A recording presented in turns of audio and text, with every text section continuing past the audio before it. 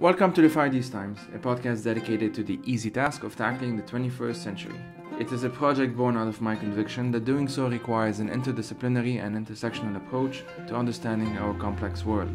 I'm your host, Jibril Ayub, and in these episodes I bring you conversations at the intersection of politics, history, philosophy, culture, science, and all the fun stuff in between.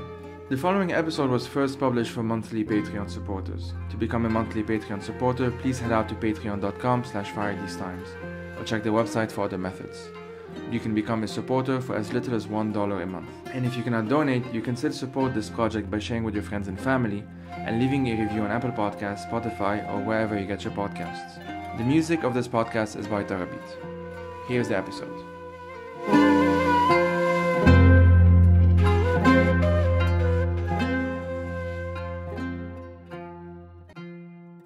Hey everyone, so this is a conversation with Sophia Armen. She's an Armenian-American writer, scholar and organizer, and we spoke about the legacy of the Armenian Genocide today. We spoke about race in the Ottoman Empire and then in the Turkish Republic, how the genocide changed Armenian cosmology. We spoke about the cruel absurdity of borders and various other topics. We actually also got into Palestine as well as our various positionalities, myself as Lebanese, Palestinian of Christian origins, and herself of course as an Armenian-American, how this interplays in the context of the post-Ottoman space. And Sophia shared a lot about her own family's story in what is now Turkey. So I hope you enjoyed this conversation. Thank you for listening and take care. My name is Sophia Armen. I'm a organizer and writer and scholar from Los Angeles, California. Well, we're going to talk about a number of things, Sophia. I think mostly not very happy things, I guess, but we'll see. I wanted to have at least one episode on this podcast. I haven't done that yet on the Armenian Genocide and the legacy of the Armenian Genocide specifically.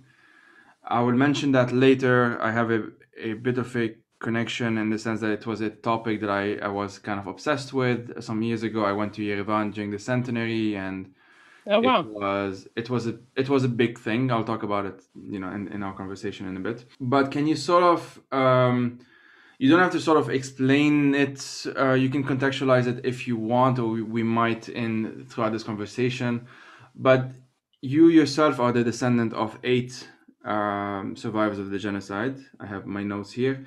Can you sort of talk about them? Their stories, where they came from, that sort of thing? Yeah, be happy to. Thank you. Sure.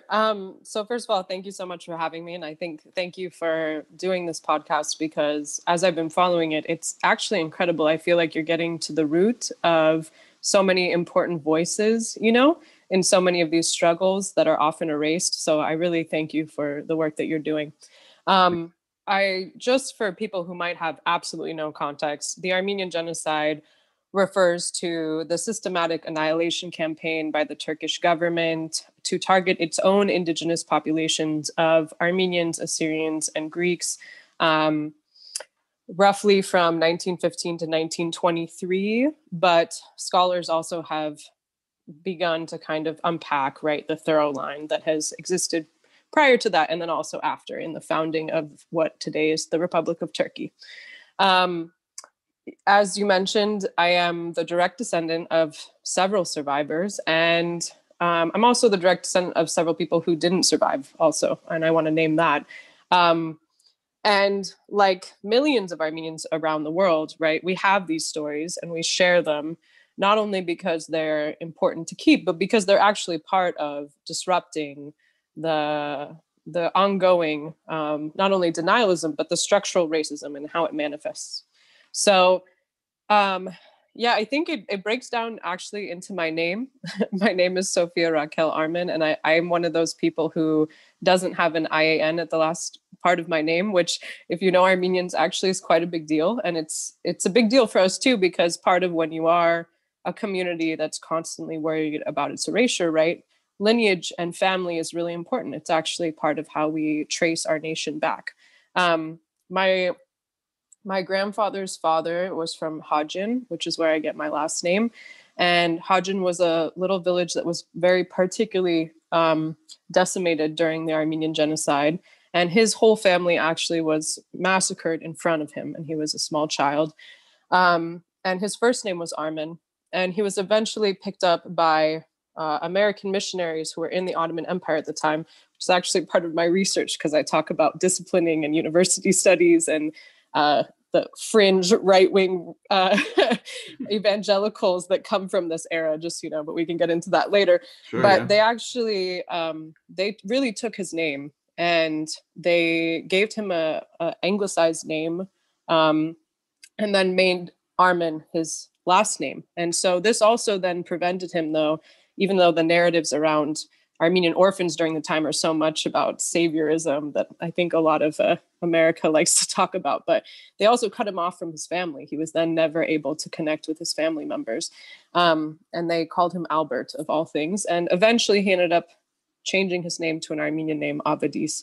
But he's from Hajin, again, another very Armenian populated town that now just literally does not exist. And my family's also from Van, and my family's from Istanbul, and my family's from Harpert. And I'm going to talk a couple minutes about these because they're actually really important sites of some of the largest Armenian massacres. And, Istanbul is always talked about because that's how we mark April 24th, which is the commemoration day, which was essentially when the Turkish government gave the orders to go round up intellectuals, right? People who were considered a quote threat to the state or who were seen as threatening because of their ideas. But I was actually speaking with my grandfather like a couple weeks ago, and he was showing me the pictures of their houses, like in Istanbul, and they still exist today. They just happen to be filled with Turkish families. And particularly because this side of my family was wealthy in Istanbul, right? Mm-hmm. That's part of the reason why they got to get out. Those houses now today, the ones that overlook, the water, all that, right? All that confiscated land and Armenian capital, right, is one of the reasons why Turkey today is such a economic powerhouse in this region. And people really need to understand that because that's today that property is millions of dollars. You look at that house. And then lastly, I'll speak just for a second about Van, because I think Van is a really important part of this quote debate and the way that the Armenian genocide is framed as like a conflict, or also this weird, there's so many different devices, but one of them is like a two-sided narrative, right? One of them, this was ancient history, we should get over it. One of them is like, why are we talking about this now? But Van is today, right, in southeastern Turkey, is the site of really the Kurdish struggle in Turkey. Okay.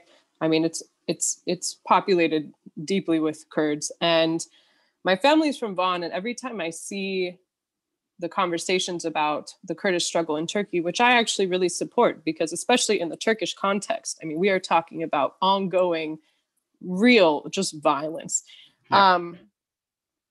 Van is a really important site because Van is used as the scapegoat, okay, today by the Turkish government, to this day, as the reason why all the Armenians had to be massacred, why everyone had to die, right? They say that the Armenians in Van rose up against the state, and thus everybody, they were all secret guerrilla fighters, and they were, had aspirations for a national homeland, and thus, right, race extermination was deemed necessary. And what's really interesting is I happen to come from one of those Armenians who was in the self-defense of Van. But I think one of the ways that this gets really interestingly misconstrued or constructed purposely by Turkish government denialist talking points is we need to remember that these Armenians were under the Ottoman government. They deserved Ottoman protection. And yet it was Ottoman soldiers who came in and tried to massacre the whole town. And the only reason why Armenians reference Van, or why the Turkish government references Van, was that was the only place where really Armenians were successful at keeping, these massacres back. And it wasn't even for very long. And my great grandfather, Anushirvan, was from Van and fought in that self defense. And his whole family, not only were people massacred, they were driven out of Van. They were driven through Deir Zor, right, Syria, and they were displaced. And on the way, in these caravans, Turkish soldiers were instructed to either shoot or rape or steal from the Armenians in these lines that they were pushing out of their homes.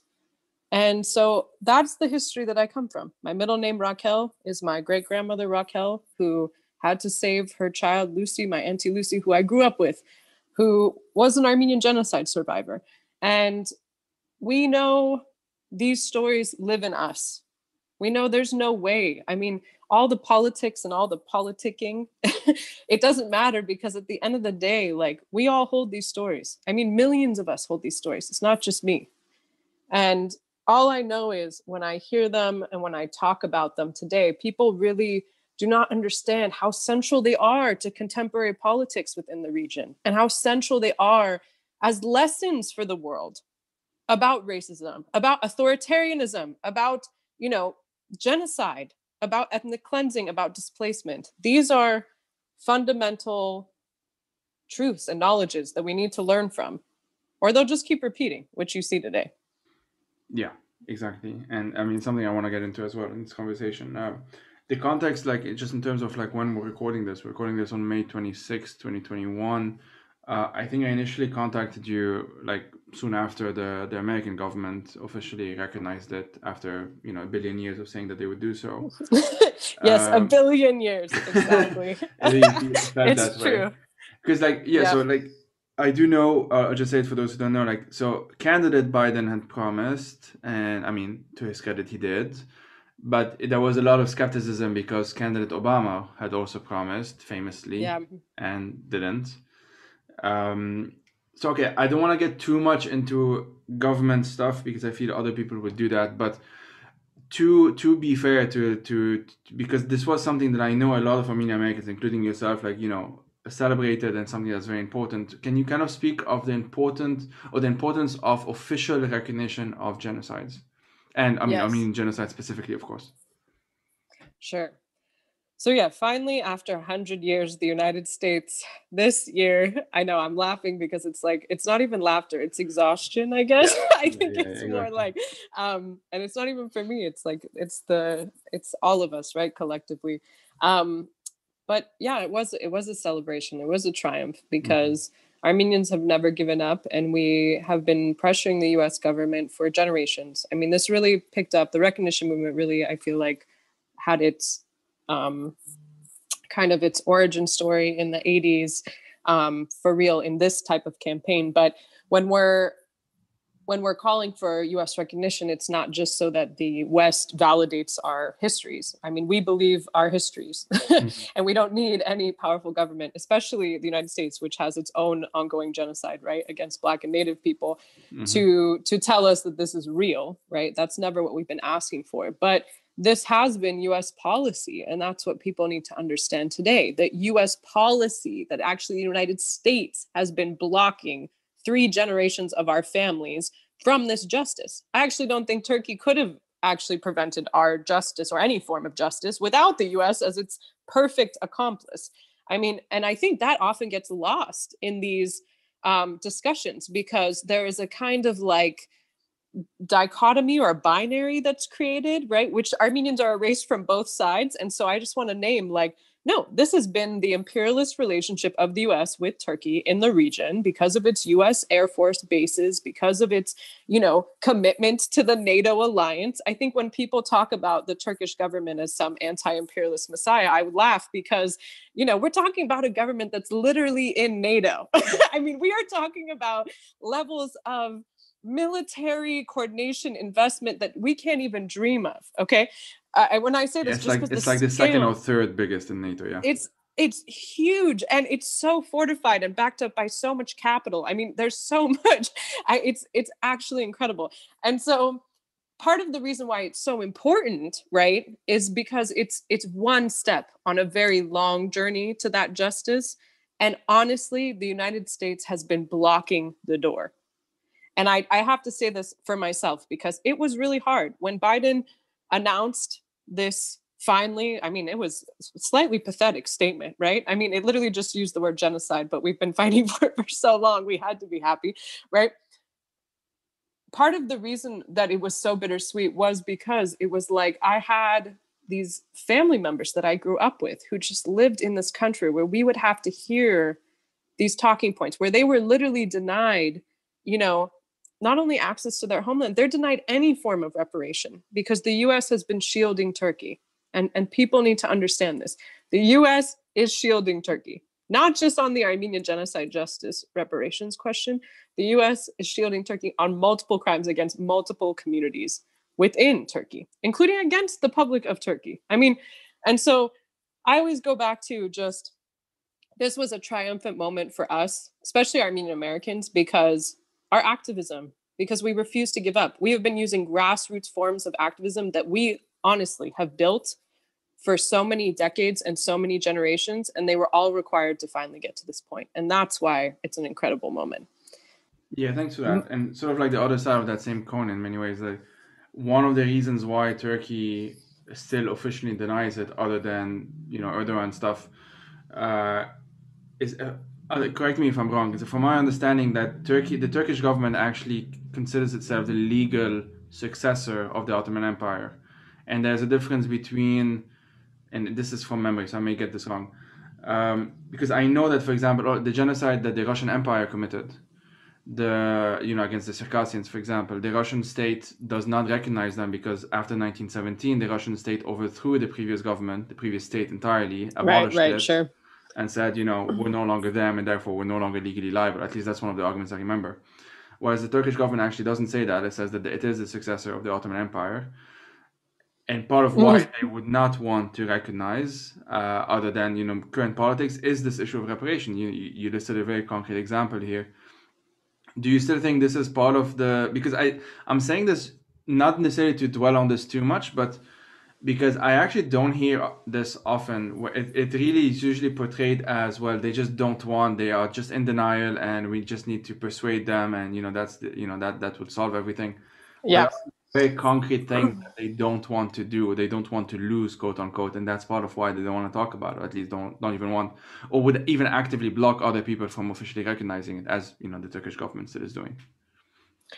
Yeah, I want to name two reasons. Okay, so for one, I think there is an actual legitimate investment in a racial supremacy that continues to this day, because what people need to understand is that these events, there is a thorough line from these events and earlier, even the Hamadian massacres, to today, which is there is a Pan-Turkish ideology called Turnism, and it is deeply prevalent in all institutions, all government infrastructure, the military, everything in the state. It's in its founding. And I only chuckle because there has been so many different arguments from different parts of Turkish society that, to me, they're all in the same political line, even though they believe themselves to be in opposition to each other. But the truth of the matter is yeah, of course, I've heard, and each generation, it's a different thing, right? Especially as Turkey's quote identity looks to where it should be facing, right? But the truth of the matter is sure, we've heard that, oh no, it stops at the Ottoman Empire, and thus the Republic of Turkey has no responsibility. And then we've heard the absolute opposite. We are the new inherited neo-Ottoman rulers. We are proud of our history, right? And they're just like different levels of kind of the absolute fascist Turkish ideology that does exist. And it goes very extreme. I mean, and I think people need to understand this. I mean, it goes all the way into continued massacres to today, and paramilitary organizations, and really scary, like, I mean, I don't know how to describe them in English, but like neo-Nazi level groups, like that is what we have today. And the truth of the matter is that when I think of the race part, I think of that today Turkish identity would have to be challenged, and that's what's so scary to people, and that's what's even scary to the ethnic Turkish left. which is a kind of weird neoliberal thing where there's also a refusal, right, to sit with that. And I'll give you a great example. When the Occupy Gezi Park, right, protests came, they captured the world. I mean, really, I was here and it was beautiful. I was excited, you know? I was like, look at these youth rising up, right? And Occupy Gezi was so important because it was like, you know, we've seen in the HDP, like we've seen in so many of these youth protests, right? You see this kind of these coalitions that have always really struggled, right, and been under so much repression, but they come out in these beautiful moments, right? And they're from multiple communities, women, LGBT folks, right? And they're seeing their struggles as connected. This is a very beautiful thing. But while all this Occupy Gezi was getting so much attention, right, I was looking at Nur Zartank, who you all should know, okay? They are an Armenian organization based out of Istanbul who not only carry on the legacies of the Armenian presence throughout this whole region, but are literally constantly under attack and are part of such a beautiful intersectional grassroots movement. Okay, it's no coincidence that they're in coalition with workers and union folks and women and LGBT folks and even people who are worried about religious rights, all types of things. So Nur Zartank, while Occupy Gezi was happening, right, was talking about how Gezi Park is built on an Armenian cemetery that was razed. That literally they were having this protest on our bones. I mean, it actually, and this is in Istanbul, that's not even in the mass graves, right, that are in, quote, Anatolia. Like, we're talking about in Istanbul. And they were like some of the only people who were saying this, right? They were talking about the multi-levels that we have to talk about when we talk about today. When we talk about Turkey, we have to talk about, right? And so it was hard because I was here, of course, in diaspora, the worst place to always have these comments, but but we were sitting here and they were right. I mean, those were such important voices because you could just have a frame about democracy, right, and democratizing Turkey, or you could understand that the root of the state is built on genocide. And so you have to actually dismantle all of these logics because they're in everything. I mean, they're literally in everything. So that's the race conversation. Now I promise I'll make the class one a little shorter.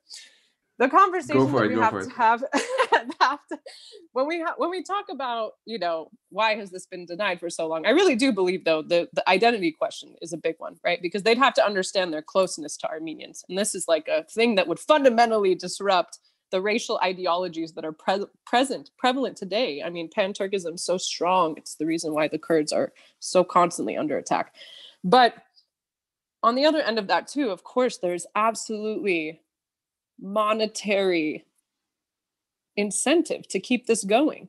I mean, you watch the way that Turkey has, I mean, now for generations, right, just created this incredible tourism industry, right, of all of these places and this land.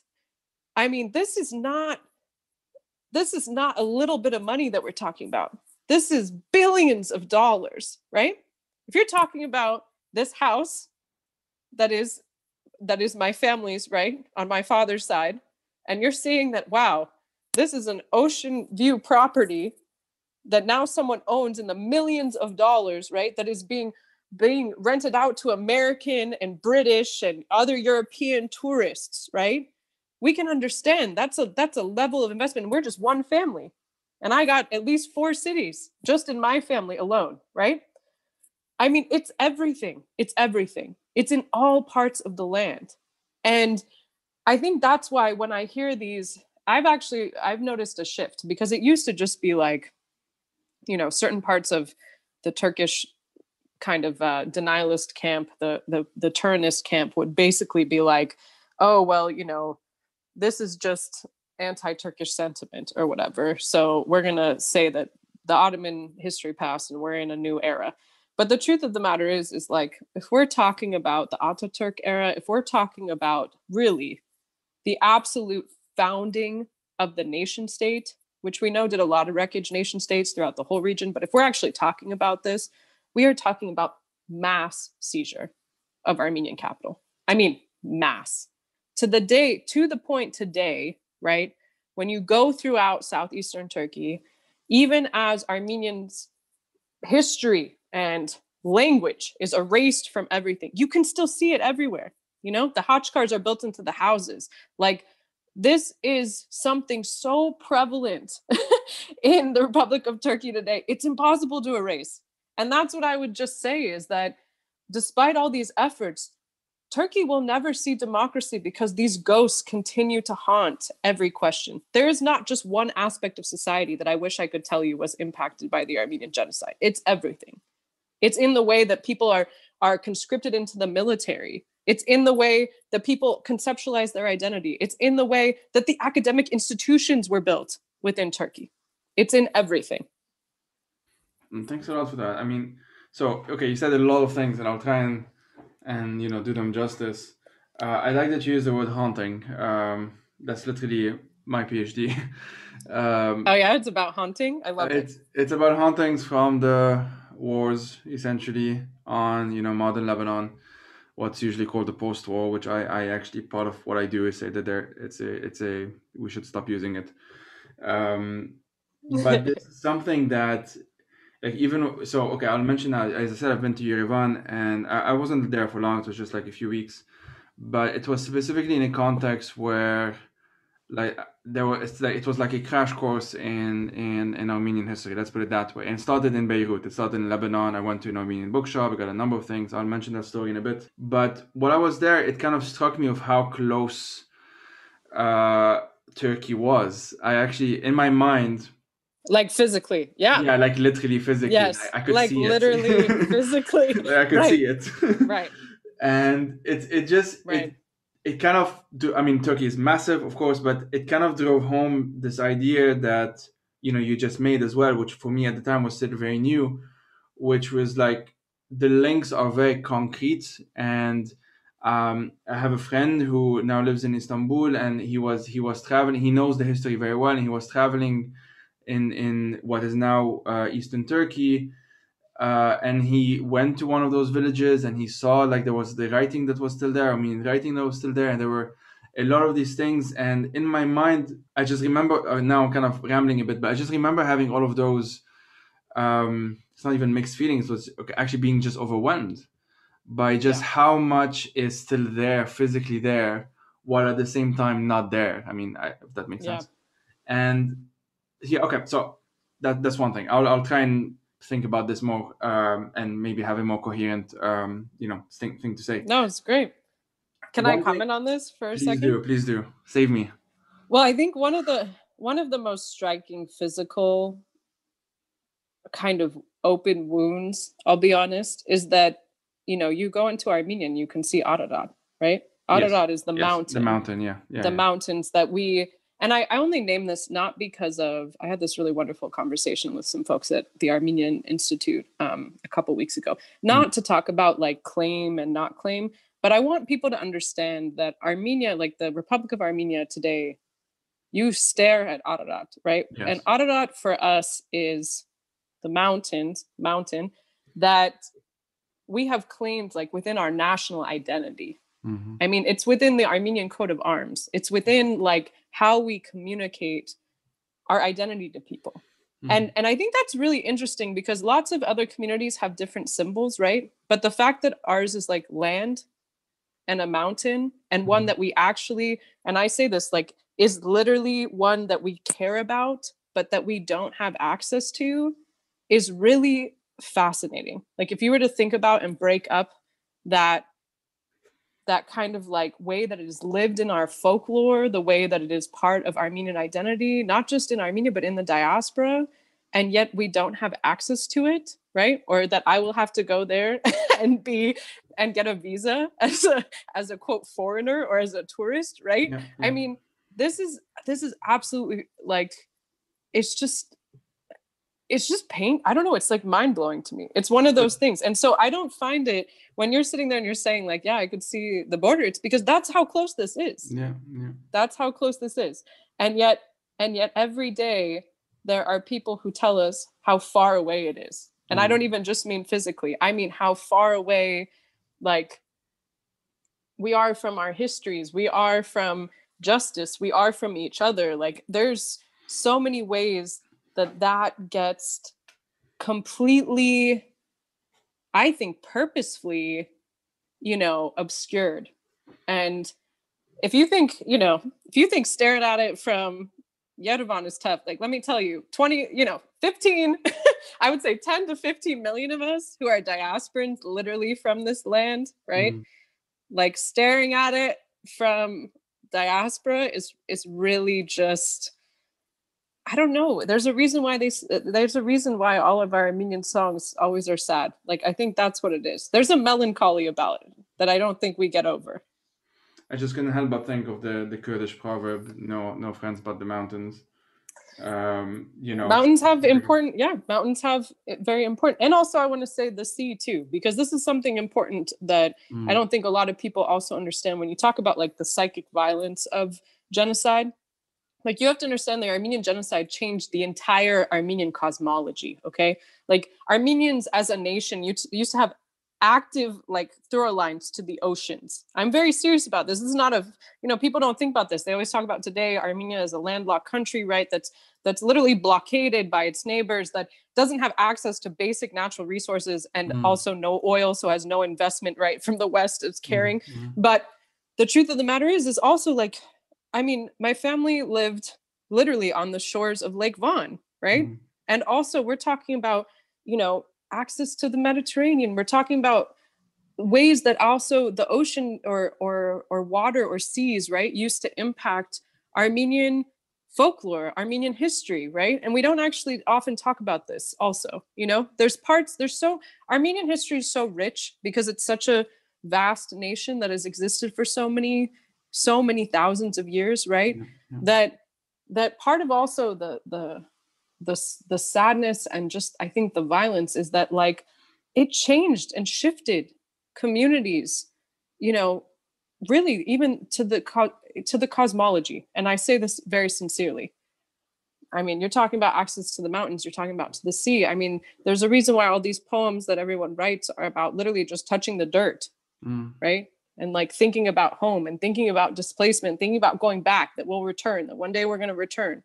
And that doesn't even have to be a question about governments. That's just how people who have lived, right, or who think about home and think about homeland, right, think about themselves and their relation to where they're from. While you were talking, I remembered I had mentioned this recently as well. So my grandfather is from Haifa, which is now obviously in Israel, and I grew up in Lebanon, bordered.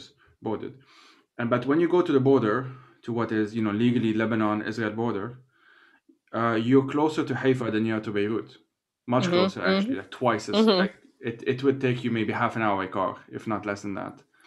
And it's just one of those things. I saw someone share a map where you don't have the borders, you just have the map, and it's just written like Haifa, Beirut, whatever. Yeah. It's just one of those things where at the same time, I mean, in the context of Lebanon, Palestine stuff, you realize how small everything is, but at the same time, like, it's physically closer. I would be physically closer to Haifa, but in all ways that matters, I would be very, very far from Haifa. Far away. You see what I mean? Right. Yep. And that's something that, to me, when I've recently anyway, when I try and explain what displacement looks like or how it feels, because I struggle to think about it myself. I didn't grow up identifying as a Palestinian refugee because my grandfather was among the lucky ones who were naturalized, and so I just grew up Lebanese.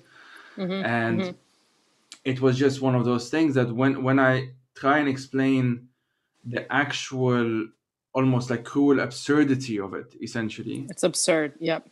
That's what it looks like. That's the concrete thing that I physically can't. I could walk in theory to Haifa. That's how close it is. It would be a few hours walk maybe, but I obviously can't because the entire thing is militarized. And that for me is almost as powerful of a story of like the Nakba in the context of Palestine and I want us to talk about Palestine in a bit as well.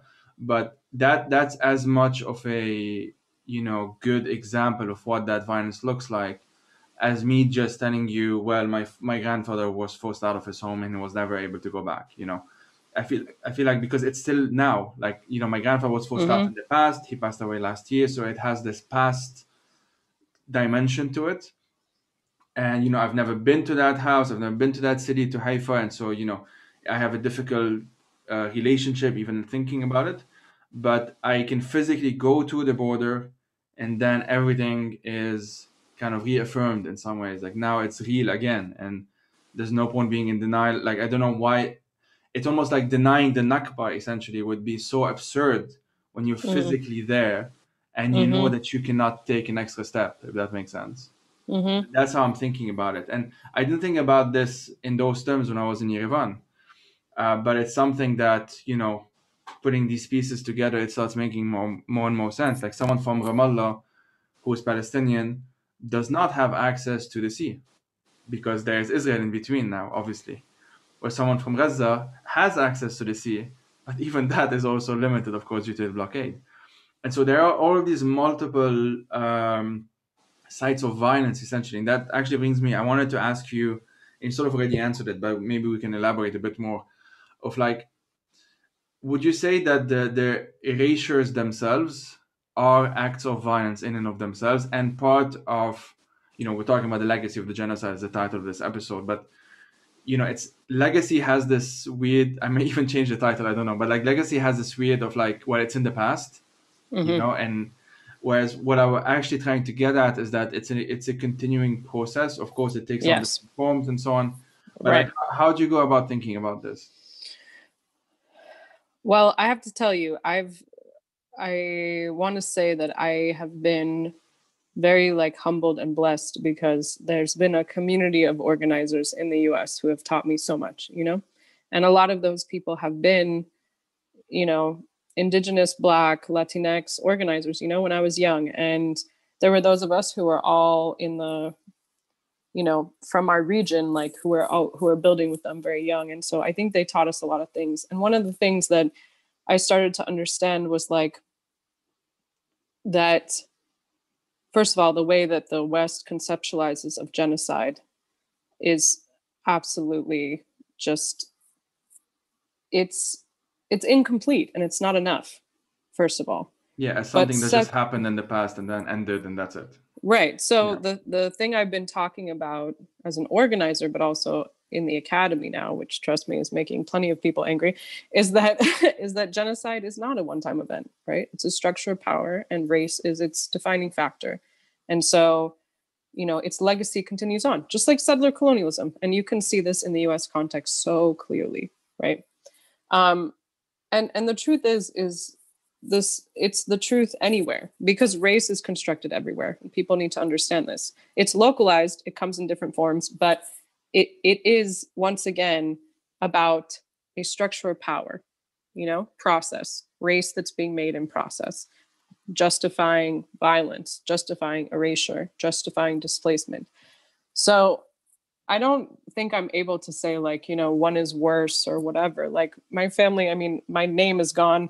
Like my family, multiple people within my family were massacred. I don't think that, having a person, make a denialist statement in my meetings is the same thing as someone's life. But I do also think that they're very much connected because you need the racism to justify those actions. You need the racism to justify keeping these cycles going.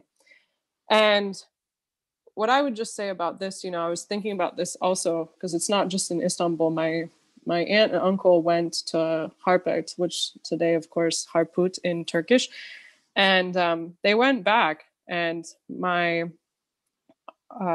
family that had been displaced, one of the men had drawn from memory his house, which you have to imagine, that's pretty hard to do, right? But he had drawn from memory his house, like this beautiful picture.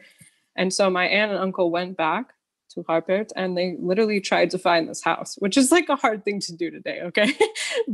And because they didn't have any clues, right? They had like a drawn picture of this.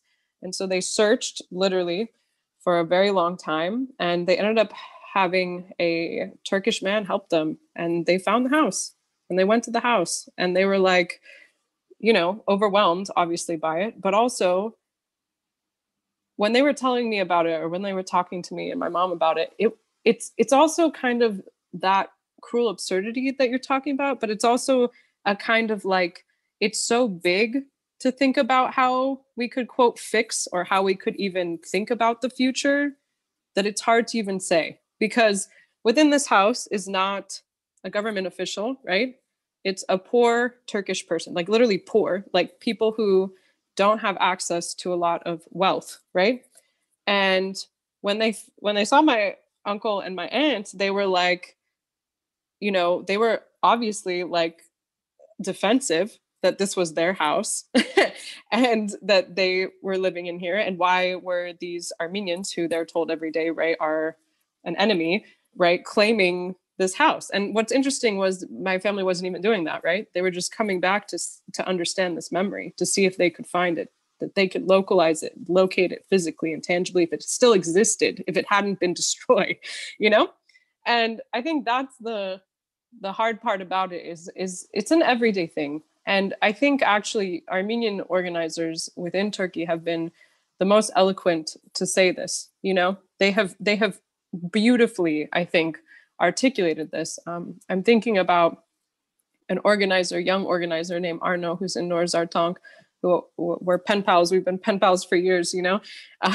mostly just for our own sanity, I think, some days. But, when, for those who aren't familiar, Hrant Dink was an Armenian journalist and also organizer. I claim him as an organizer. I don't care. Everybody wants to, whatever. From Istanbul, who founded this Armenian newspaper called Agos. And it was very important because it helped shift a lot of these narratives in Turkey itself. And he was deeply beloved by the public. And I think people need to research him because he was such an important figure, not only because he helped influence the public of Turkey, but he also pushed back on us as diasporans. He challenged us. He brought us back into line often. And he was often in very big political debates with many of the major transnational Armenian diasporan organizations. But, when he was assassinated very recently, and he was assassinated by a 17-year-old. And I think that's why when you say, how does this continue? It's like, how can a 17-year-old, right? That's a teenager. How can a teenager say this man, not just because he's Armenian, right, but because of what he represents and what he's saying, right, and what he's helping make connections for within the hearts and minds of the Turkish public for them, right, that he is a threat, right? He wasn't one of the militant organizers. He wasn't, he wasn't part of a underground political party in that way, whatever, right? I mean, this man was in every sense of the word, an intellectual, helping people understand, storytelling, touching people's hearts, right? And he was assassinated by a teenager. And then the Turkish police come and take photos with him. When they arrest him, they're proud. They hold up a flag of the Republic of Turkey with him and take pictures. And this is plastered all over the newspapers in Turkey, right? So I think about these Armenian organizers because, in those moments, you can always just look at all of the awful, horrific, violent, events that unfold. But also, you know what Armenian organizers did? You know what the youth did? They marched. They organized. They got all of the representatives from all of these different marginalized and oppressed communities within Turkey, and they marched in his memory. They created so many, not only organizations, initiatives, right, today that continue to help people make these connections for social justice in Turkey, for global justice, right? They connected to us in the diaspora. And that's why I know it's like the struggle never stops, because these systems haven't stopped. And the truth of today is that the Republic of Turkey, in every way, its current leadership, right, in every way, the Armenian question is there, haunting all of the time. Yeah. Everywhere. Yeah. No, for sure. Couldn't have put it better, to be honest. Like what your family did in going back, it's basically the plot of Returning to Haifa, Ghassan Kanafani's novel, where it's also like a family leaves or is forced out of Haifa, and I think 20 or so years later, they go back and they find this Israeli family living there, and yeah, I'm not gonna spoil it, but it's one of those. Yeah. It's one of no, those. I know it. It's a moving story. I recommend it. I've mentioned this a number of times. But okay, just on the Palestine question, just because of the timing of when we're recording this, and then we'll move on. No, let's talk about Palestine. I want to do it. Come on. Perfect. We're recording this I'd love to. We were about to record this while the bombs were still dropping. Now, as it happens, we recorded and they stopped hopefully for good, but unfortunately we Right. know that probably not for good. And God willing. the recently we saw, of course, a lot of global protests, and they're important and they're much needed, and etc., etc. I don't need to repeat this, but we also saw some tension. I mean, they were mostly played out online, but some of it was necessary tension, I would say, in the sense that these conversations need to happen. Other times, not necessary tension, and so we'll exclude those. But what I'm referring to specifically is that in a number of locations, not everywhere, not in even most places, but in a number of locations, we saw a lot of people like waving Turkish flags. Mm-hmm. And this is something that is, but we also saw in other locations, we saw people waving the Free Syria flag, we saw people waving the Armenian flag, we saw people waving, other flags. So we saw definitely multiple narratives and communities, and other people kind of saying, well, we stand with you too as well. But specifically when it comes to the Turkish flag, that obviously has that kind of bitterness to it, not due to what we're talking about here, but also due to what the Turkish government is doing especially in the Kurdish areas of Syria, northern Syria, Rojava specifically today. And I'm wondering, like, from your standpoint as like an organizer, Armenian, definitely linked to the Palestinian struggle, and you've spoken about this, and of course you're linked with friends and so on. How do you sort of deal with those images if you don't see them directly in front of you? I don't know if you see those in LA, but if you see the All day.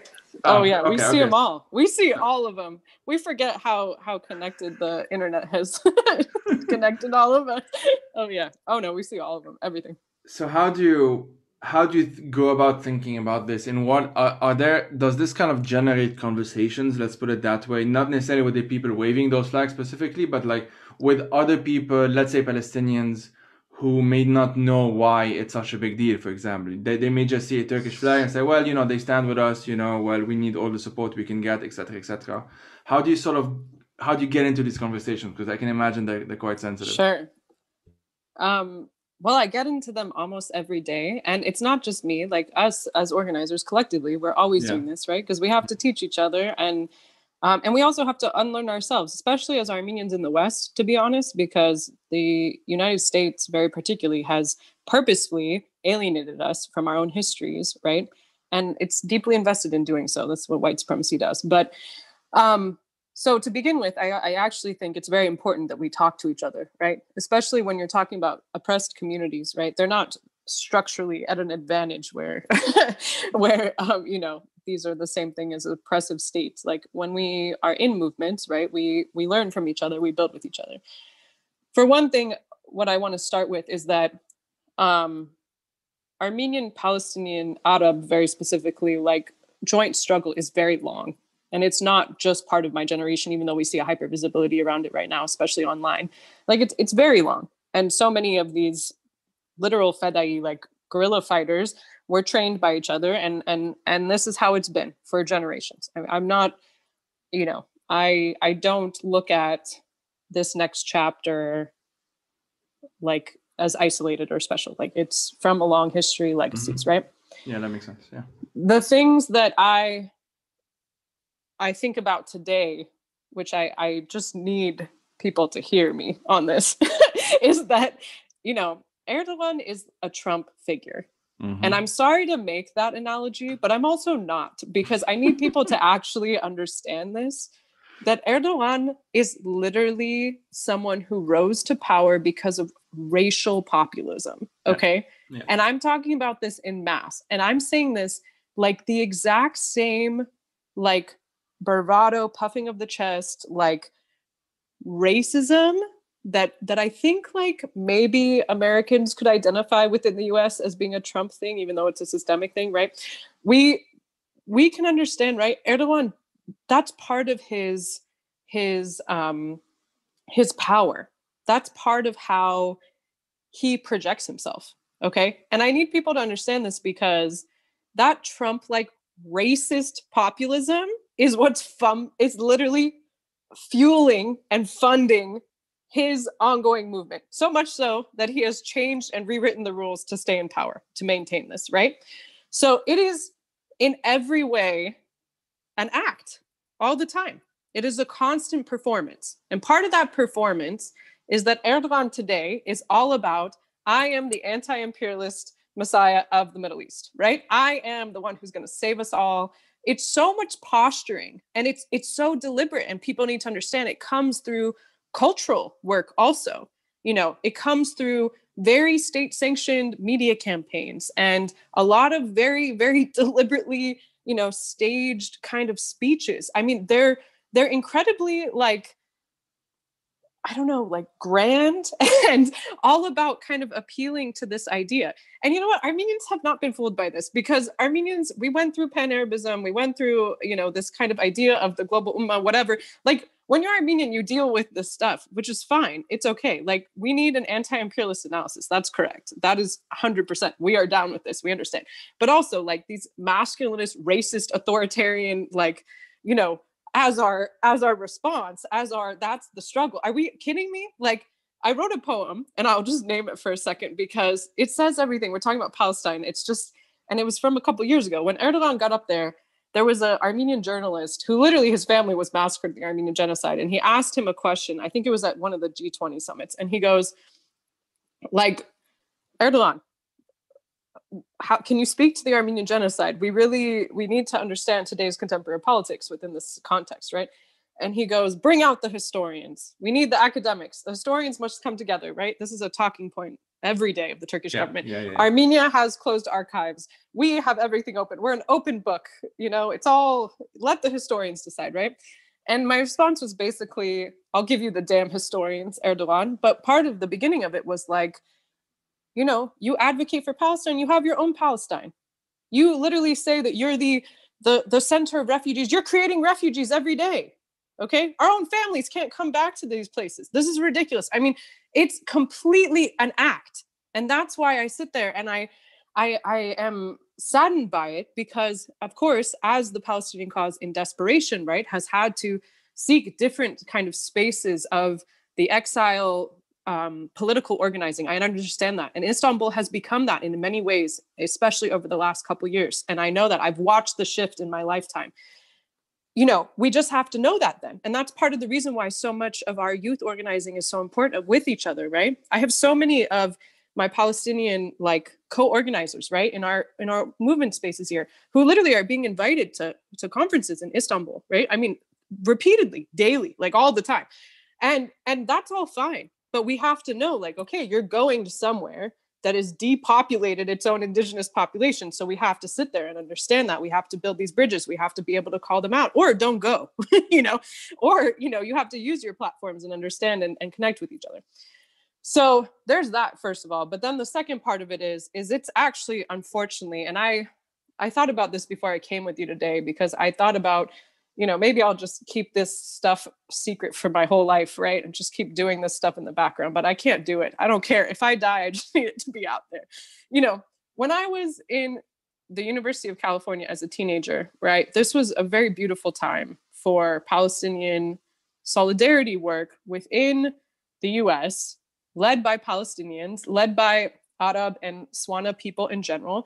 And we were really starting to make connections around our racial identity, right, within the US. We were really divesting from whiteness. This is a really big, important thing. But part of what was motivating that divestment from whiteness, right, was really, and I'm not talking about solidarity from other communities that are not impacted or not racialized and orientalized. I'm talking about people from this region were making the connections amongst oppressed groups, okay? And when that divestment movement, BDS, was in the US and it was starting to finally break through into a mainstream, right, that took it where SJP was finally it was a kind of tension, because there was, it wasn't just an Arab space anymore, but also it was kind of awful that was happening. There was a lot happening, right? But part of that emergence that was happening was people were really sharing their struggles with each other and were communicating transnationally. And that was true. And so what I want to say is, the divestment movement within the UC very particularly, and then in CUNY and so many places within the United States, Armenian and Palestinian organizers were just doing that together all day. That's what they were doing. And the divestment movement, specifically here within California, was so interconnected that the Armenians actually created a divest Turkey campaign out of it, using each other. They were helping each other. And I'll never forget, there was a moment, and this is an anecdote to describe what you're saying, and I'll finish it with that. There were two moments that emerged in that era, and it's connected to today because we had an event happen today and it makes sense. So there was a moment when I was in school where the Irvine 11 within California were targeted, 11 Muslim men from Irvine and Riverside. And they were targeted by Zionists, huge Zionist backlash at a time where it was very, very deeply unpopular to be pro-Palestine here. And, just completely racist attacks on Fox News everywhere. I mean, it was an onslaught. And a lot of Armenians organized caravans to these events and helped and went to the trials and supported, these folks. Then what ended up happening, because the Turkish lobby was starting to understand we were organizing with each other, they were very upset. And they actually started to intervene. And I'm not talking about just people who are of Turkish descent. I'm talking about Turkish lobbyists from the government were very upset. And this was pre kind of what we're seeing today, so much of the bravado of Turkey as the savior for Palestine. But this was happening so intentionally and orchestrated their intervention. So at one point, when the divestment of Turkey and divest the BDS against the Israeli occupation, right, and for Palestine, was so crossing, they started sending Turkish government officials to Muslim Student Association meetings because they could not imagine that these Muslim student associations were standing with Armenians. But of course they were, because we were building these movements against racism, against displacement, we understood their connections, even if they're not the same, which they're not. And there were two moments I'll never forget. One of them was, I was at a divestment meeting at UCLA. First, it was the Palestine divestment meeting, and then secondly, Divest Turkey. And they sent a Turkish government official to go talk to the MSA, convince them as collateral, literally, that they could not come out in support. SJP, Students for Justice in Palestine, and the Muslim Student Association could not come out in support of boycott and divest Turkey, because they would be hurting refugees and they would be against the Ummah. That's literally what they were telling them. And they sent this poor kid, and I'll never forget, because I was in this meeting across from him, this poor kid who was a Syrian, right? To come be the spokesperson to this whole table of a bunch of random American kids who had no idea what we're talking about, right? To come up there and say, if you believe in, boycotting, divesting, and sanctioning Turkey, you're going to hurt our people. You're going to hurt everyday Turkish people. You're going to hurt refugees from all these areas. It wasn't even just Syria. It was they just talking point after talking point after talking point. And I remember just sitting across the room, and I stopped the whole conversation because I was like, listen, in solidarity with all oppressed people, we stopped the room. But I just understood the level that they were afraid of us working together. I mean, they were afraid. They sent government-backed money to go to an MSA meeting. That's pretty absurd. And then lastly, sadly, in 2015, and I'm saying this to you because you're a comrade, okay? It'd be different, right? When I have to talk about this to white audiences or people who have no idea what I'm talking about, it's harder, right? And I constantly, trust me, especially because I know how Middle Eastern Christians are weaponized against Muslims. This is part of the reason we have to intervene all the time. We have to check it every time, right? But there was a moment in 2015 where we had been deep organizing with folks in the Palestine movement for a long time. Also, because Armenians are Palestinian. This is not when you talk about Palestine, you're talking about the Armenians too, or you're not. So when we were in all these spaces with each other in 2015, the U.S. Council of Muslim Organizations put out a statement right ahead of the 100th anniversary, which was our really important day, as you know, when you're in Yerevan. And they put out a huge statement, which I had not seen from Arab organizations, to be honest, in my lifetime like this, but a huge statement that said that the genocide never happened, that said that historians should debate it, that gave us a literal line by line, two sides, both sides talking points about how the US government shouldn't recognize it on 2015, that this was part of some Islamophobia attack, that this was, I mean, everything that would only be written by a Turkish government official. I mean, it was like line for line. And it was so hard for me because I was sitting there, and these were like not only people I knew, I don't care about, fine, personal, whatever, but I'm talking about like we had built movements. I mean, we were in each other's spaces. Like, this is not like a, you know, I mean, we had been under fire together, all of us. We had been building these things when there was no one, when it wasn't popular or sexy or anything. You know what I'm saying? Mm-hmm. And Yeah. when this came out, there was a really important internal conversation that happened. A bunch of youth organizers stood up, really important ones. Palestinians, also just Muslim non-Palestinians were like, you can't, why are you doing this? You're using actually every tactic that the Zionist lobby is doing. You could literally replace Palestinian in the words that they were writing in the statement. And you'd be like, wow, the tactics are so similar. Yeah. To this day, that statement, no apology, no retraction. And as a matter of fact, today, literally today, this week, we as Armenian-American Action Network, we endorsed and are co-organizing the March for Palestine on DC right now. That's led by American Muslims for Palestine and that same US Council Muslim organization. The second we got put on it, surprisingly, I don't know how, today we learned that the Turkish American whatever organization has now been asked to become a full partner, like literally within days that we have been put on this. And I think what I understand is just, I don't sit here and I'm not angry. I'm like disappointed. I'm like saddened by what could be, because all of these groups need each other. And it's not an ethnic thing. It's not a religious thing. People need to get that through their heads, because this is how, very specifically, people are divided and conquered in the region. How oppressed people, right, are always pitted against each other.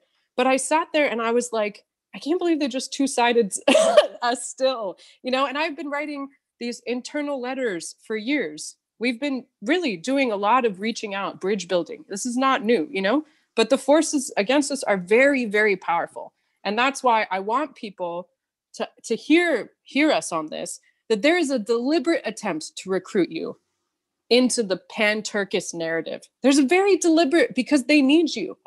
Because actually, there's a reason why Erdogan has to make Palestine his talking point, because he doesn't have an oppressive talking point to have. You know what I'm saying? He has a failing economy. He has people, right? He has a country, really, honestly, that he is trying to iron grip forever. That's what's happening.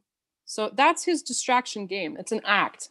And when I sit there and I hear, you know, it's not just young people, it's like uncles and and you know, dads who are like giving his praises. I just want people to understand that, you know, it's really a very deliberate, especially cultural power that is trying to be distributed amongst people. And I personally don't think Turkey is the savior of Palestine, but I also though want to just say that I believe like our communities can only really liberate ourselves, but I also believe that happens by oppressed people working together, and that's always historically how it's ever worked. Yeah. Okay. Remember when you told me that, you know, I should be long-winded? You were totally like taking that back now. I told you I'm literally like no. Like I wrote down a lot of notes with, actually this is really good. So okay, so I'll go through a number of things. One, I think I've learned so also the hard way, let's put it that way, that because, you know, I mean, I think you know this. I follow Syria a lot. It's something like I even take it personally at this point. And I know, like, not even in retrospect, it was pretty obvious while it was happening that when the broadly defined Syrian cause was sort of delinked from the broadly defined Kurdish cause, i.e. when those became two separate things within the confines of the territory that is now Syria, i.e. when the you know, I won't get into this too much because that's a different conversation, but the opposition leadership essentially did not fully understand and actually were pretty dismissive at times of specifically Kurdish grievances that were put forward.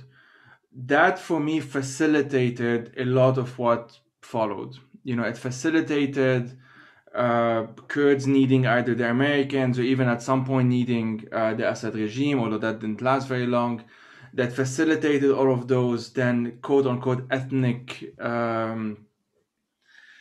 tensions and hatreds and whatnot that we saw online, like we are Arabs, we are Kurds, we are Arabs, we are Kurds, where in 2011, not that this in itself is a problem, of course, but in 2011, we actually had specifically in Kamishlo, we had protests that had the Free Syria flag alongside the Kurdistan independence movement flag, or the Free Kurdish flag, I should say. Those things will happen, and those were actively forced out of the uprising and the revolution. The photos that for me are some of the most memorable ones are like, we are Alawis and Sunnis together, we are all of these things together. Those are things that were explicitly and actively rooted out, not just by the Assad regime, which is the obvious one here, but as well by all of the foreign powers, like the Turkish one, namely, but also the Saudis and the Qataris, that were I don't want to get too much into it, but were at times not very comfortable with this becoming a diverse thing, and they actually wanted this to be more of a Sunni thing or more of a Sunni Arab thing, depending on well, in the Turkish sense, more Sunni thing, in the Arab sense, more Sunni Arab thing. And this is something that for me, I was put in very awkward positions at time because I'm Lebanese, Palestinian, also like of Christian origins, and I was told by like a Syrian member of parliament in quotation, but like basically member of the Assad regime's parliament. He called me a traitor to my sect, which I find amazing because he wasn't even Christian.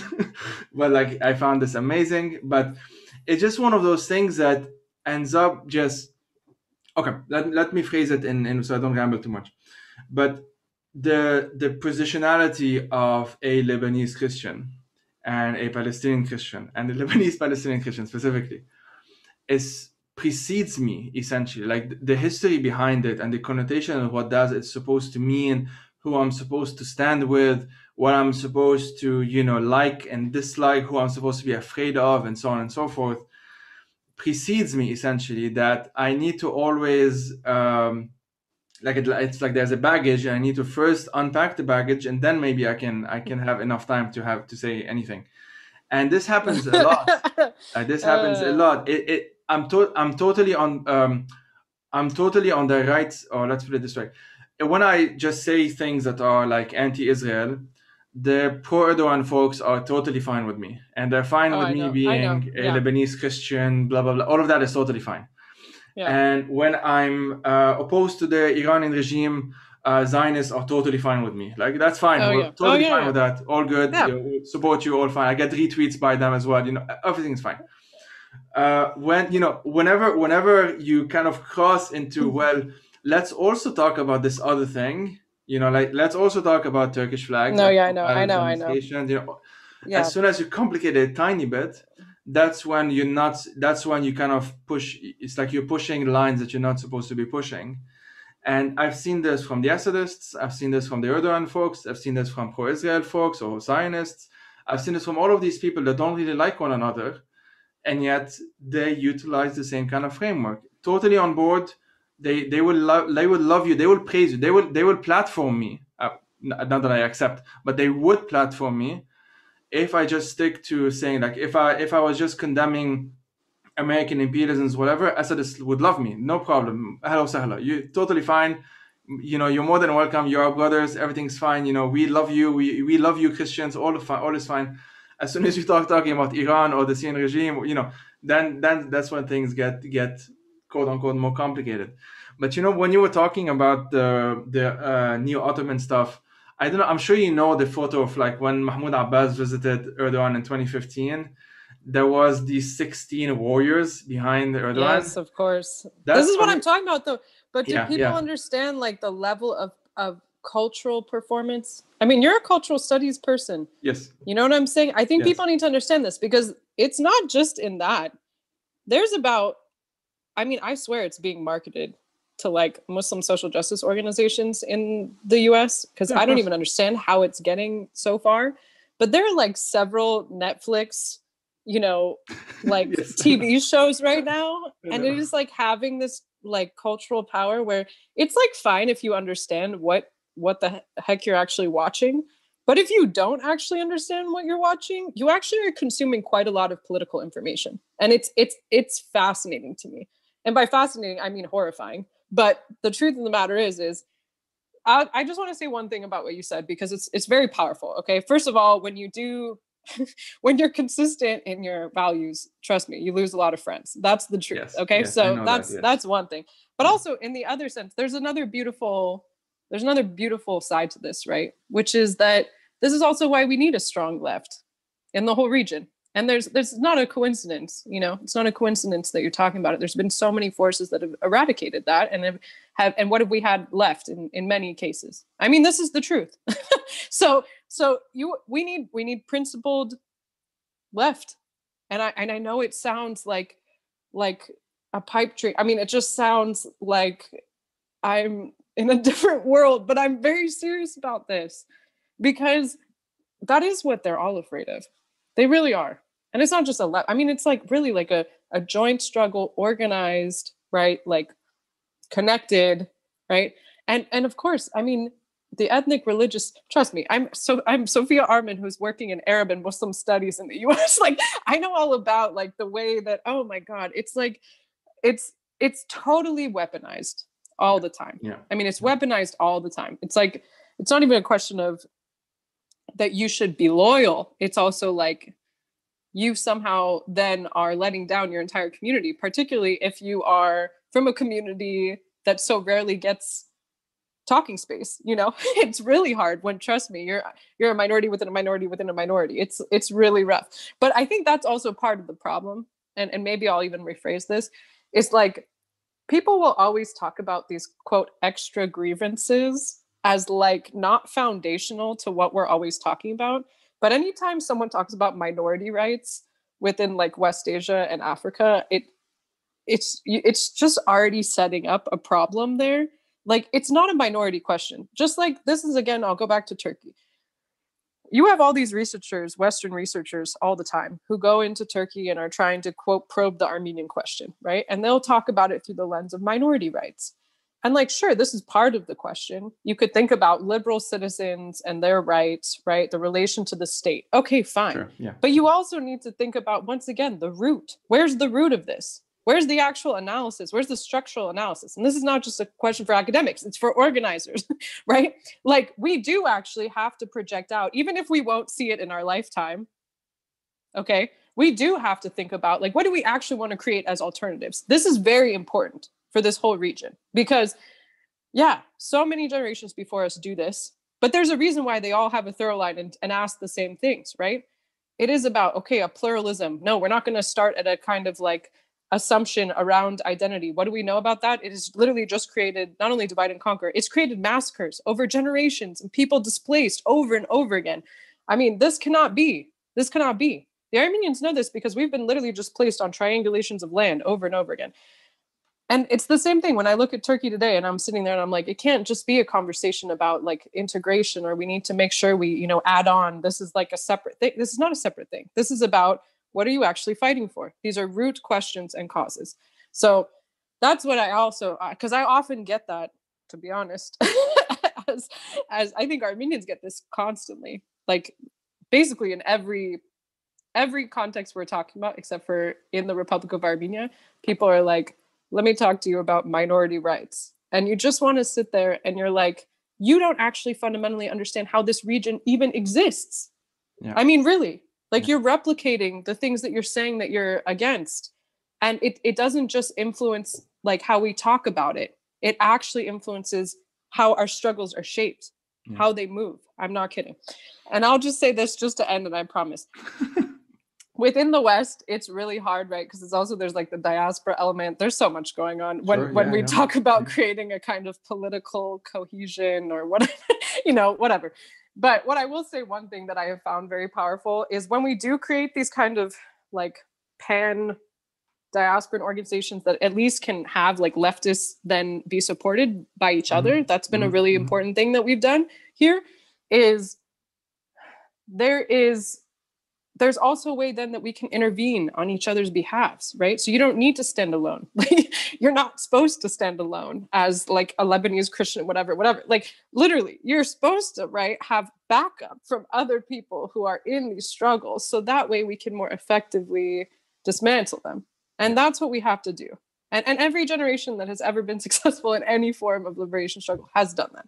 So I will say this is that the Clash of Civilizations thesis is racist. We know this. Gosh, is everyone listening? We know this. The Clash of Civilizations thesis by Samuel Huntington, we know is racist, right?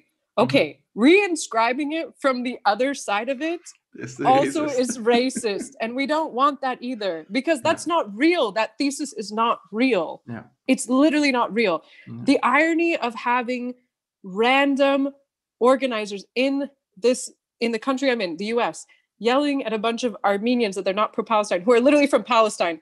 I will never forget these experiences. I mean, it's just wild. We cannot believe what these power structures tell us about ourselves, let alone about each other. It's unacceptable.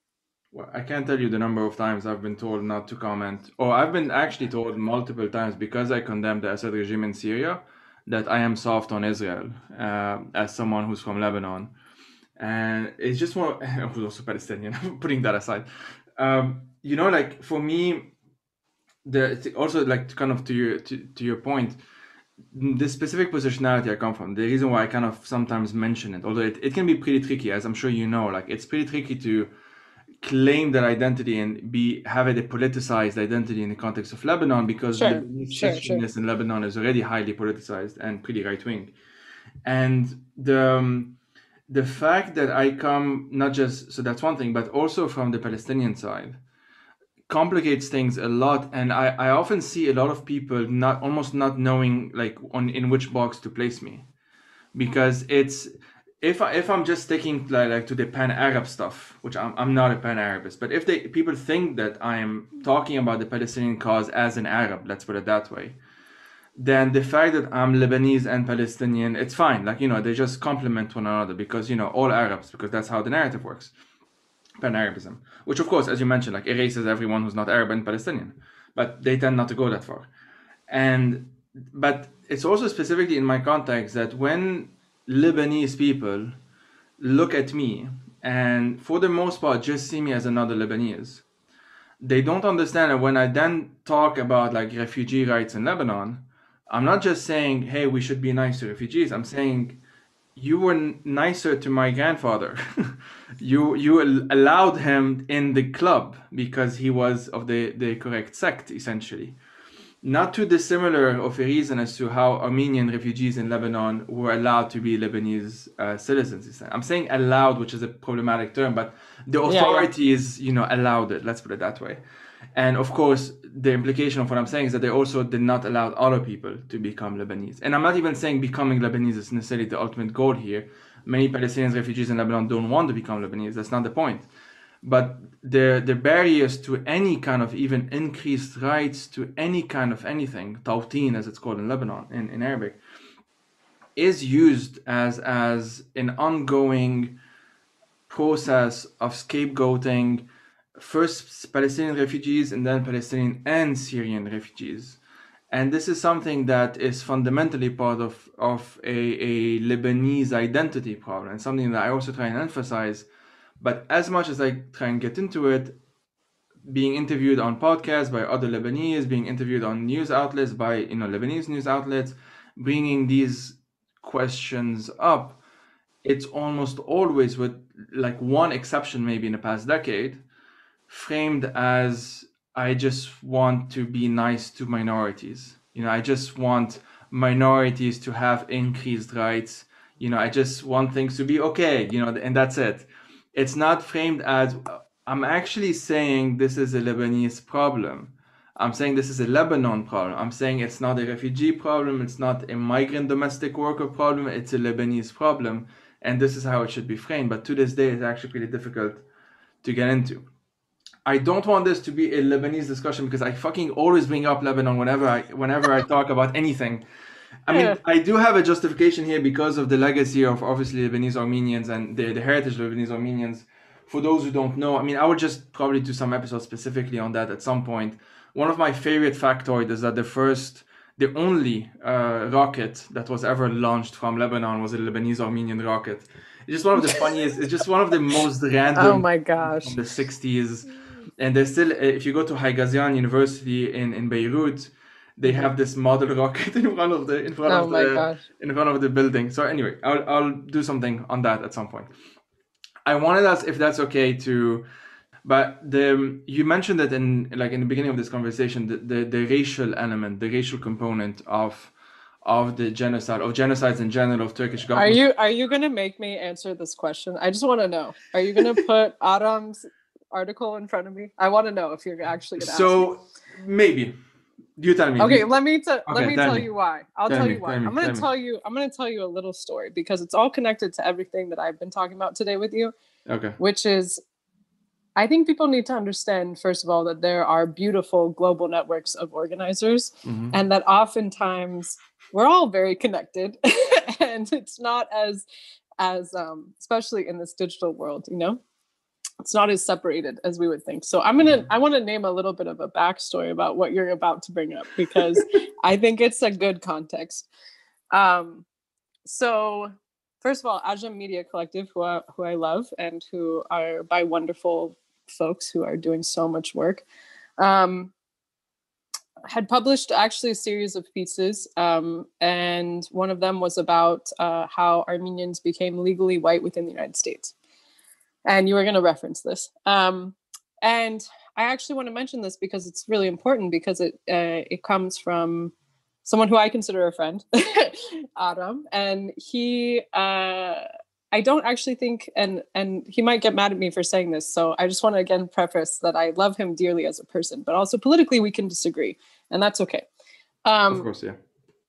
So I actually think he published this, to be honest, at a particular time, and when I believe actually it was talking back to what a lot of us were doing on the ground at the time that he was deeply connected to, and I will tell you that.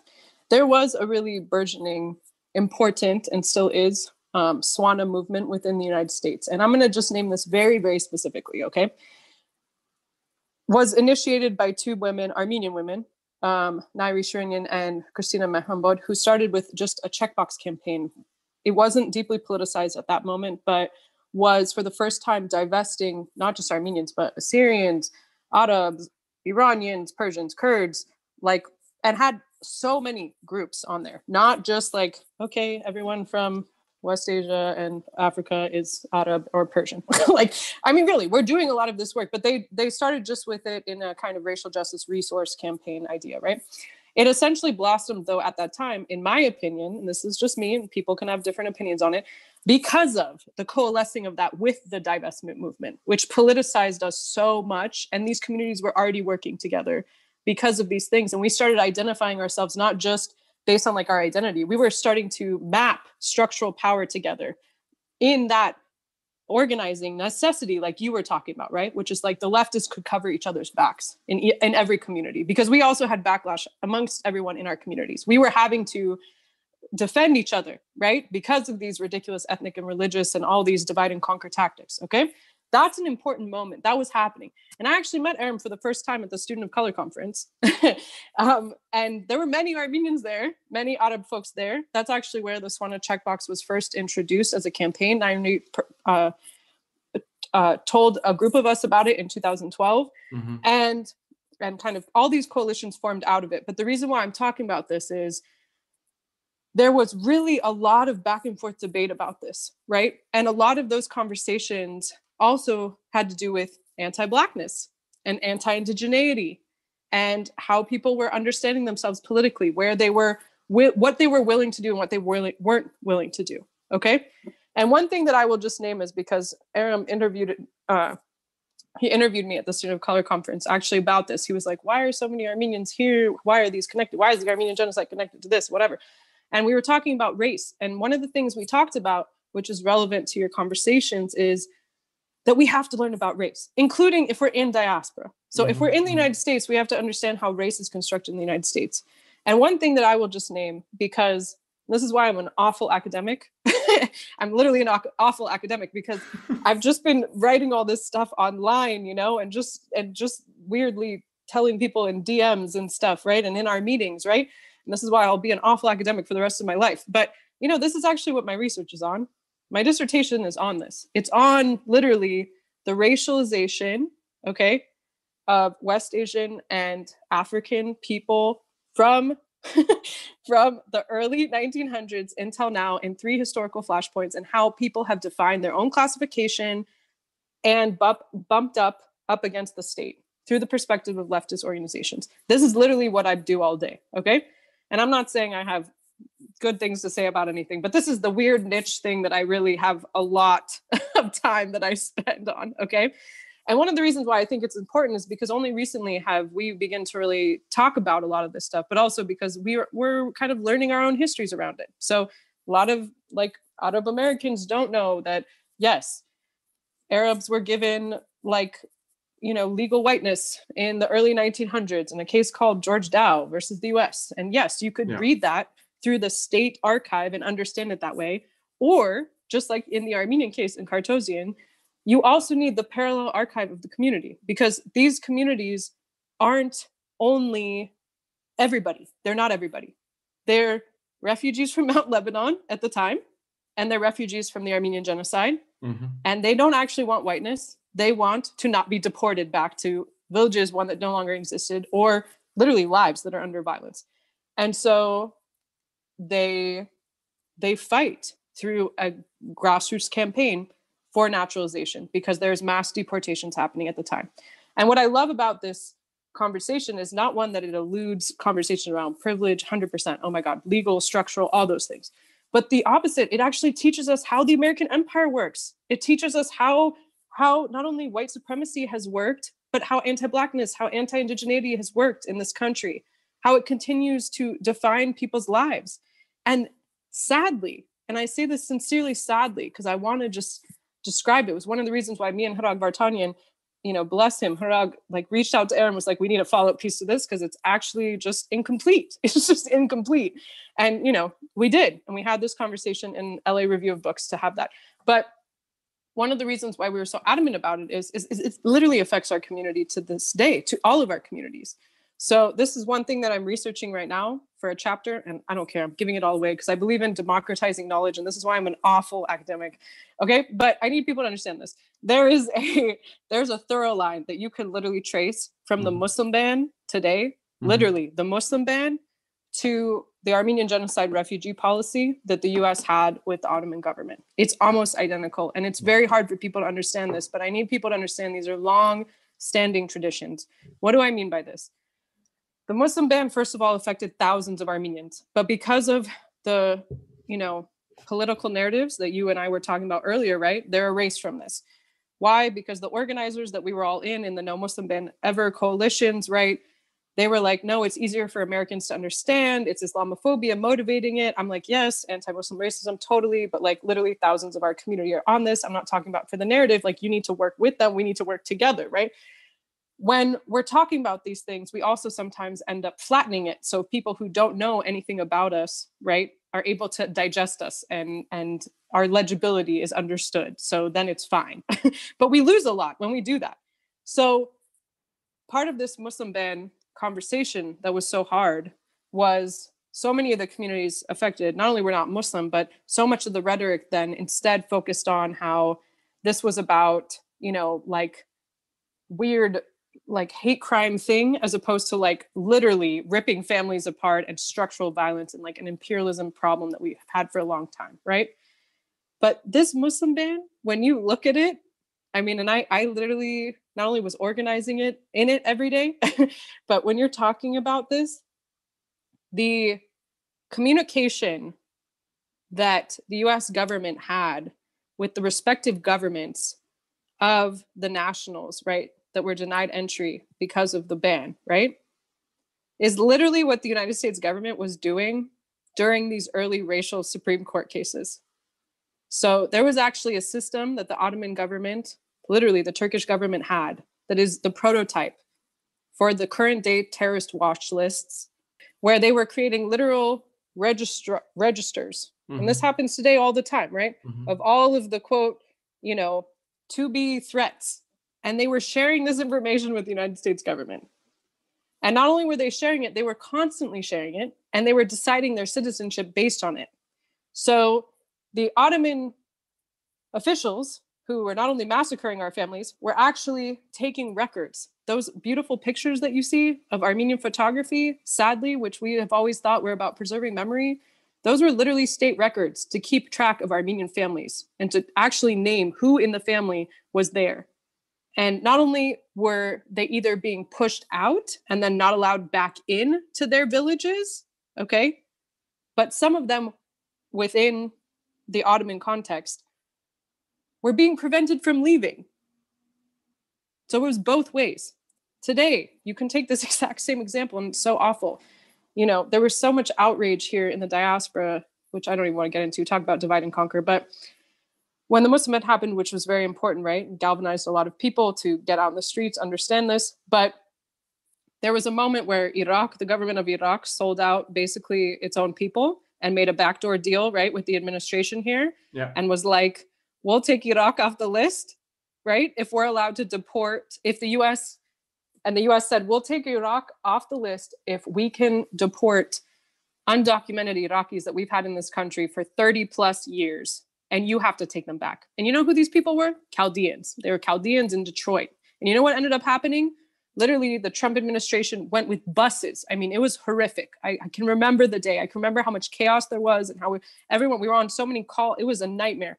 And the Chaldeans, I mean, really, were pulled out of their church on Sunday and rounded up into buses. I mean, people who have been here for 30 plus years. Right. And there were all these debates in our communities.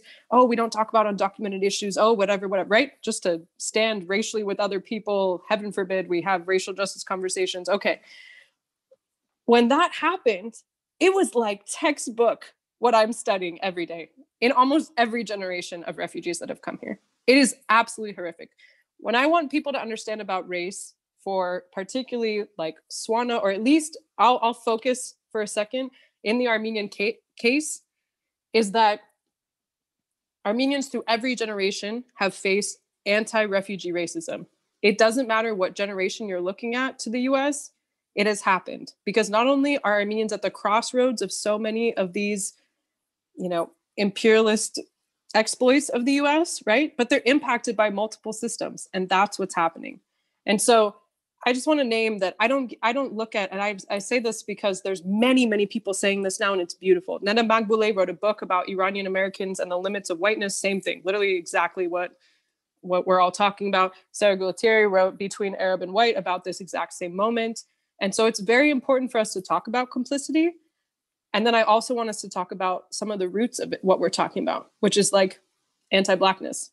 That's actually also a really important piece that people are instead trying to go around and say anything about. But that's actually like one of the central things people need to understand about the genocide in this country, and how your identity is built on that, like quite literally built on that.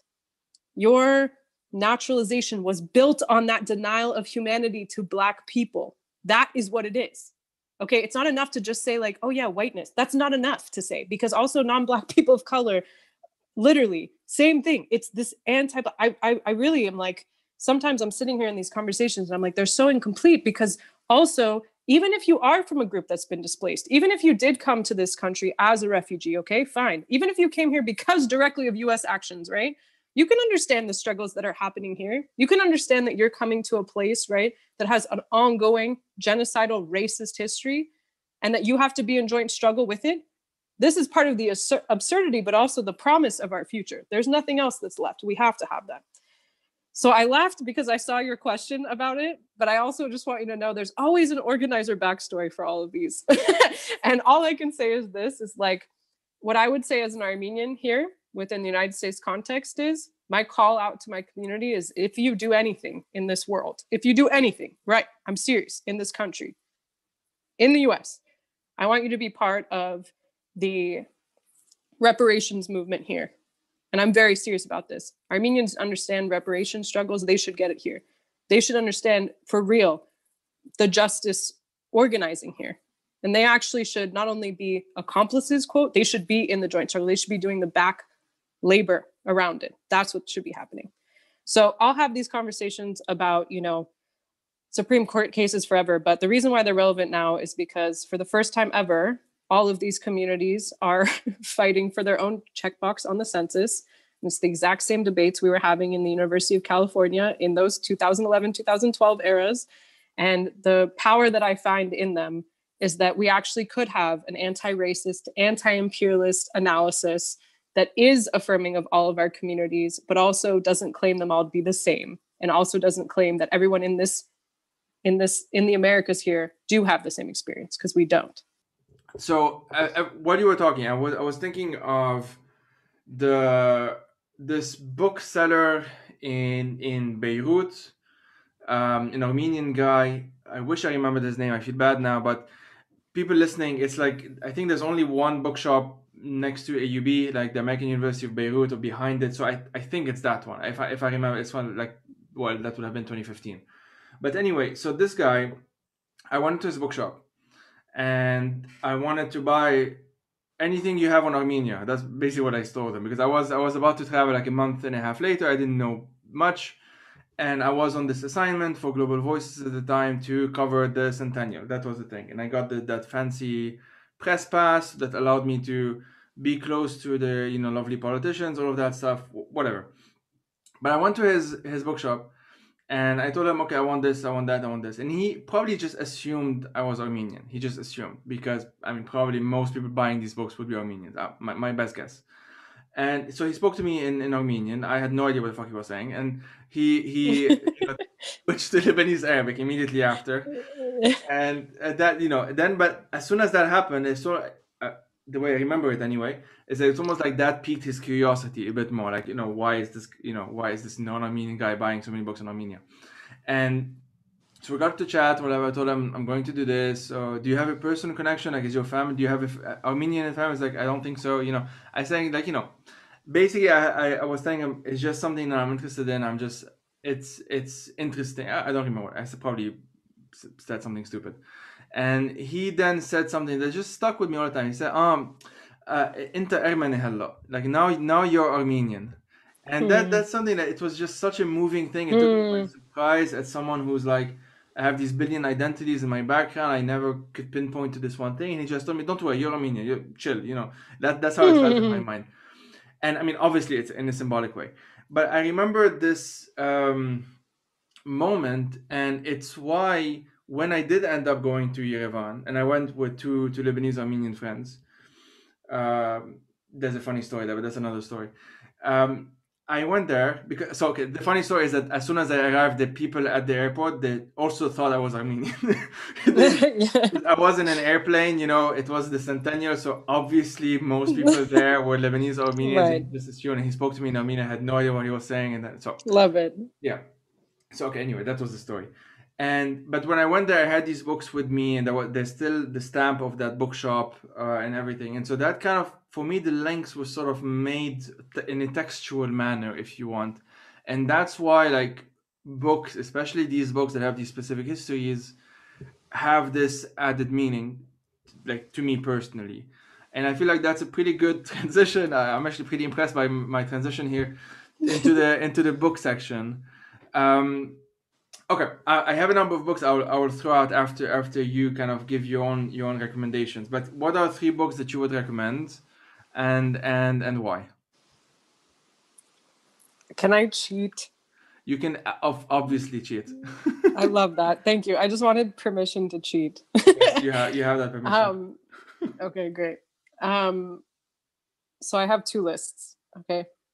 I think that, because I wanted to do Armenian specific titles for you, just because honestly, it's very rare that I think everybody just gets to hear all of these things at the same time and then know where do we go for our next steps for building that struggle, or how can I help? So I'm going to start with the non-Armenian titles that I think everyone should read. I think everyone should read the book. It's an anthology, and it's called This Bridge Called My Back. And Have you heard of it before? No? Okay, great. I'm so happy. Let's No, I talk about haven't. it one day. Let's do a book club, me and you together. We're gonna do Perfect. this. We're gonna read Perfect. this book. This Bird Called My Back is an anthology written by or edited by Cherry Moraga and Gloria Enzaldúa, and it is a women of color anthology that profoundly shaped US social justice movements, actually just all types of feminism globally. And I think it's a necessary read for everyone, and everyone should read it. It's deeply impacted my life multiple ways. So This Bridge Called My Back, please read it. It's fantastic. There's so many wonderful people within it. It's a great book. The second book that everyone has to read is Sister Outsider by Audre Lorde. And I think it's one of the most powerful books ever written. And I think it's important not for people to weirdly project their own struggle into. I just want to mention that because that's like happening all over the internet all the time. But to read and to listen and to learn and to read, I think it's brilliance, truly. Also had a really big impact on my life. Another book, which is a fun find, non-Armenian title, but slightly Armenian, is actually called Food for Our Grandmothers. It was an anthology that was written in the 90s by Arab American and Canadian feminists. And it has recipes in it. It's structured kind of funny, but it's kind of in a pre-war on terror moment, which also shows you, as we all know, that literally racism doesn't start right after 2001. But anyway, it's a really important read. Not only because it helps elevate, I think, like feminist and queer voices very early on in these diasporas, but also I think it helped set the groundwork for so many amazing things that we're all doing today. And, you know, I, of course, love the anthology by Rabab Abdul Hadi and, you know, Evelyn and Zoltani here and Nadine Neighbor, Arab and Arab American feminisms. These are great. But, you know, all of these things are always built on each other. And so I would love if people read that, because within the intro of Food for Our Grandmothers is actually a really wonderful debate about the racial identity of our communities, even in the 90s. And what I love when I read those, right, is because sometimes you find yourself, you feel alone, you know, sometimes even when you're surrounded by people, you know, and when we're organizing, we're always surrounded by each other. So it's not like we're alone. But sometimes you think, man, are we just screaming into the void? Like, are we just screaming about these same things into the void? And I find solace, really. Like, I find peace in the archives, in seeing people too who, yeah, are getting bashed by the same awful right-wing people in their communities, who are having to speak up for different issues, right, who are getting labeled all these things, right, and just hearing actually what they're saying and how they're thinking about it and their strategies, right. We can learn from each other. It's all built on each other, you know. Every generation takes up where the last one left off. So I love that book. As you can see, I have a thing for feminist anthologies. I love anthologies because they're written in collectivity, and I hate the individualism of the academy, and I think it's really stupid and annoying. But I love these anthologies because to me they're like a big organizing meeting, and everybody's talking to each other and, you know, kind of talking over each other, and we don't know. But those are my favorite 3 recommendations. That's what I would say.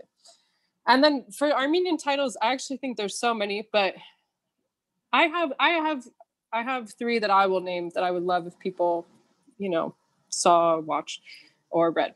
The first book is called Armenian Women in a Changing World.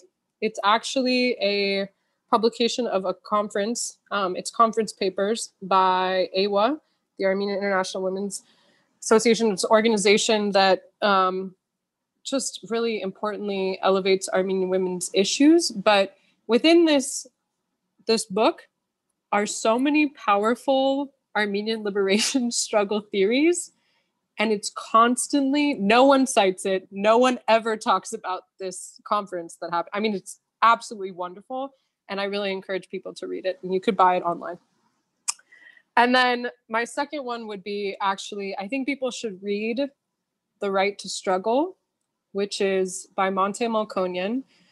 Monte Melkonian is a Armenian guerrilla fighter, kind of icon actually within our community. It's connected to a lot, the Artsakh struggle, etc. But I think you actually should read his writing himself. It's a compilation of his essays, articles, like a couple lectures, I think, and letters literally from prison that his brother compiled. And I actually think people should read it, you know? And you can be really critical of it, and that's fine, but you should read it. It's called The Right to Struggle. Really encourage people to read it. And so many of the divisions we talked about today, and so many of the fun things that we talked about today, you know, they're present also in that. And then lastly, I'm actually going to recommend, instead of a book, don't hate me, I know you love books, but a film. And I think on the Armenian Genocide topic, and also this is like weirdly pre-war on terror, but like also has airport surveillance security in it. So once again, we have a lot of things to talk about, but it's called Ararat, and it's a film. And I really encourage people to watch it, because I think it helps get at some of the identity questions you were talking about, and also some of the contemporary implications of the Armenian Genocide. And that's what I would like to end with, is that we're talking about the afterlife of the Armenian Genocide. And it is very present, almost like, you know, radioactive material. It's in everything. It's contaminating everything. And one thing I would just leave people with, especially if there's anyone from, you know, Turkey who's listening, is that in order for you to be free, we need to be free too. And the thing about oppression, which people don't understand, is that it does do harm to the people who inflict it, because you have to rationalize this violence. You have to build identity around these racist ideas and keep them going, you know? And so you're also corrupting yourself. And so there is a way that we can find some type of future based in justice. And if we were to think about what that afterlife looks like, sure, it means a lot of repair, but it also means that we could build something different in the future. And that's what gives me hope.